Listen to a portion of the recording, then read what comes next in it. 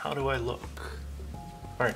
So in the last episode, toward the end, I said that the wenge looked like it was a little bit bleached because it was so light in color. But I since have been cutting up a lot of wenge on the table saw. I kind of found out that just like a lot of other woods, wenge when you first cut it will actually be very lighter. There's a dark grain and then there's a light grain, like contrast. And it's a high contrast in wenge. And as it ages, it gets darker. So, you know, it looks like this is just gonna be, there's just gonna have to be a chest that will be this color, which I don't think it's a bad color, but not everybody's gonna like it.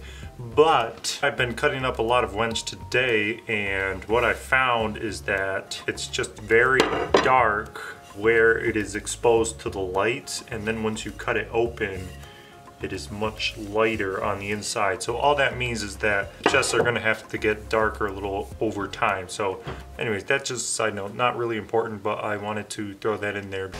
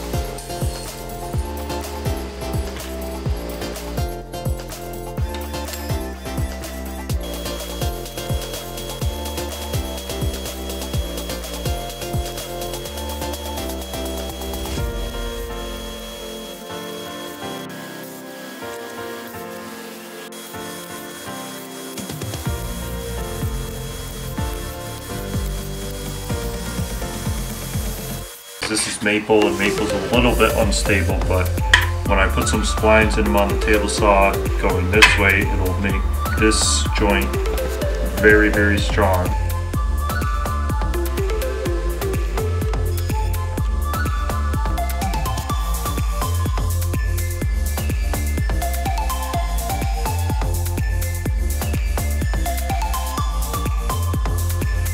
I cut grooves in these pieces for splines.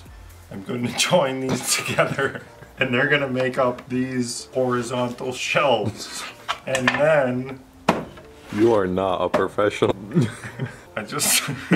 Okay, right now I'm cutting the splines so that I can put splines in these and glue them, clamp them all together. These are going to make up the horizontal shelves here. So these shelves are made out of cherry for this prototype, but in the real boxes they're going to be made out of maple. And I'm going to make them a little thicker so that I don't have to have this extra border here that I have. So that's all going to be eliminated, of course, except for these vertical pillars here, which are going to help hold up the middle of the box. But for right now, I'm just making the maple parts